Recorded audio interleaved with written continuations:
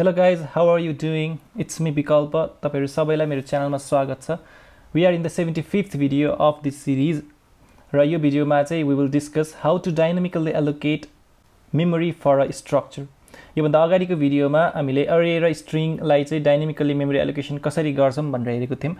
यो भिडियोमा चाहिँ हामीले structuresहरुलाई कसरी dynamically allocate गर्छौं भनेर हेर्छौं. यहाँ मैले एउटा सानो प्रोग्राम लेखेको छु जसमा struct student भन्ने स्ट्रक्चर टाइप बनाएको छु. त्यो भित्रपट्टि मैले रोल भन्ने एउटा इन्टिजर र नेम भन्ने क्यारेक्टर अरे राखेको छु. अब मैले मेन भन्ने फंक्सन भित्र एउटा स्टुडेन्ट स्टोर गर्नको लागि डायनामिकली मेमोरी एलोकेट गर्न खोज्दै छु. त्यो चाहिँ कसरी गर्ने त भनेर हामी हेर्छौं है. सबैभन्दा फर्स्टमा चाहिँ मैले struct student को एउटा पोइन्टर बनाउँछु sptr भनेर है. र डायनामिकली मेमोरी एलोकेट गर्नको लागि मैले malloc युज गर्छु किनकि malloc चाहिँ calloc भन्दा अलिकति फास्ट हुन्छ है. किन भन्दाखेरि calloc ले चाहिँ स्पेस एलोकेट गरे सँगसँगै सबै बाइटहरुलाई इनिशियलाइज टु 0 पनि गर्नुपर्ने हुन्छ नि त है. त्यही भएर calloc चाहिँ अलिकति ढिलो हुन्छ, malloc चाहिँ अलिकति फास्ट हुन्छ. त्यही भएर म चाहिँ सबै ठाउँमा अब malloc नै युज गरिरहेको हुन्छु है. malloc भन्ने फंक्सनले लिन्छ एज अ प्यारामिटर साइजलाई हैन. हामीले एउटा स्टुडेन्ट स्ट्रक्चरलाई स्टोर गर्नको लागि मेमोरी एलोकेट गर्न खोज्दै छौं भने यहाँ साइजमा चाहिँ कति पास गर्नु पर्यो त भन्दाखेरि एउटा साइज अफ स्ट्रक्ट स्टुडेन्ट भनेर है. n वटा हुन्थ्यो भने n टाइम्स हुन्थ्यो हैन. एउटा मात्र छ भने 1 टाइम्स हुने भयो. एउटा मात्र भएको कारणले 1 टाइम्स पनि लेखिराख्नु परेन. Directly size of struct student भनेर भन्न सकियो है. Size of struct स्टुडेन्टले automatically size calculate गरेर यहाँनिर सब्स्टिट्युट गरिदिन्छ.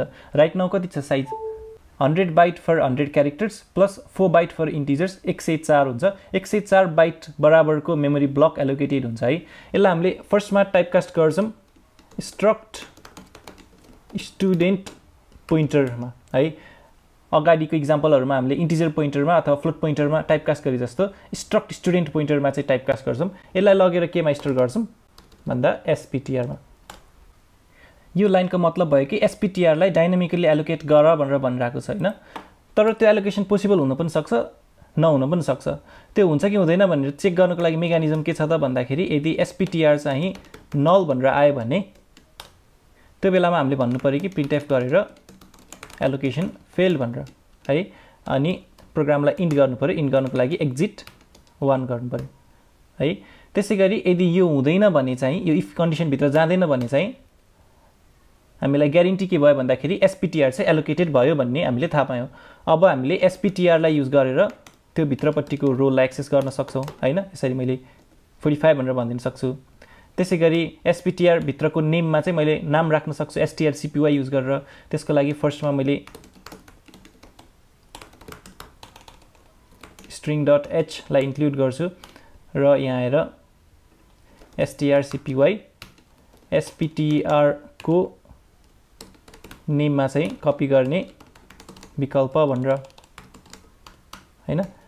त्यसैगरी तल गएर मैले प्रिन्ट पनि गर्न सक्छु roll equals to %d \n र name equals to %s \n भनेर रोलमा चाहिँ मैले प्रिन्ट गर्न सक्छु sptr को रोललाई र नेममा चाहिँ मैले प्रिन्ट गर्न सक्छु sptr को नेमलाई. ओके, जब फाइनली मैले यो प्रिन्ट गराइसक्छु त्यसपछि अब मैले फ्री गराउनु पर्ने हुन्छ. जुन मेमोरी एलोकेट गरेको छु त्यसको काम सकिसक्यो. अब त्यसलाई फ्री गराइदिनु पर्छ. इफ चेक गर्छु sptr चाहिँ नल छैन भने त्यो बेला मात्र मैले फ्री ला कल गर्छु फ्री sptr भनेर. मैले सेभ गर्छु र रन गर्छु. Let's see what will be the output. Role equals to 45 name equals to विकल्प है. यसरी हामीले स्ट्रक्चरलाई पनि डायनामिकली एलोकेट गर्न सक्छौं. यो एलोकेसन चाहिँ रन टाइममा गएर हुन्छ. अनि जुन एलोकेटेड स्ट्रक्चर छ त्यो कहाँ गएर बस्छ त भन्दा हिपमा गएर बस्छ. स्ट्याकमा बस्दैन कि हिपमा बस्छ. यदि मैले त्यो स्ट्रक्चरलाई डायनामिकली एलोकेट गर्थिन भने चाहिँ त्यो स्ट्याकमा गएर बस्थ्यो. तर मैले राइट नाउ डायनामिकली एलोकेट गरेको हुनाले त्यो चाहिँ हिपमा गएर बस्छ. स्ट्याक सेगमेन्ट र हिप सेगमेन्टको डिफरेन्सको बारेमा त हामीले मेमोरी लेआउटको स्ट्रक्चरको बारेमा बुझ्दाखेरि discussion गरिसक्यौं. So this will be all for this video. जाँदा जाँदै I have a challenge for you all. Right now मैले एउटा स्ट्रक्चरलाई स्टोर गर्नको लागि मेमोरी एलोकेट गरेको छु. त्यसो भने 10 वटा स्टुडेन्टहरुलाई स्टोर गर्नको लागि चाहिँ मेमोरी एलोकेट गर्नु पर्यो भने त्यो चाहिँ कसरी गर्ने?